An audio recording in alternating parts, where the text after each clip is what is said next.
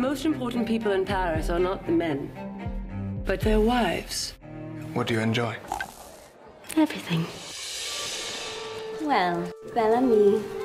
I know perfectly well that love for you is an appetite. Bel Ami. Watch it now on iTunes before it's in theaters June 8th. Oh, I'd like to do this again. I'd like to do this now. I can't risk a divorce. The story of Georges de Roy. Georges.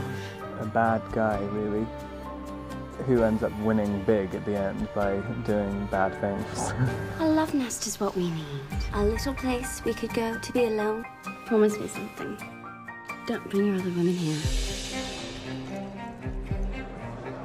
He basically, by fluke, falls into a clique of people who are making money by relatively auspicious means. I'm Clotilde. You can call me Clotilde. And they all see something in him which he doesn't even see in himself. I believe you've only just returned from North Africa.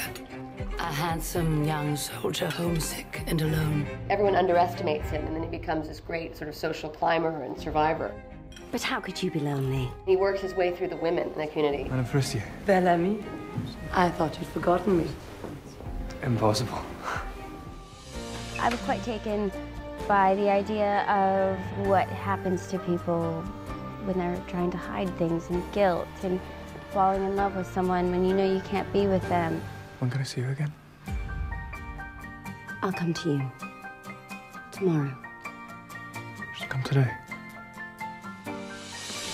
This character is attractive to me because I love the idea of playing somebody who relinquishes her dignity, really, I think. You shouldn't have seduced me. You should have left me where I was, a happy and faithful wife. It's an incredibly modern novel, you know. I mean, what actually takes place, the relationships, the way they evolve, are incredibly contemporary. I mean, it's hard to believe this was written in 1870. Georges, does your husband tell you you're beautiful?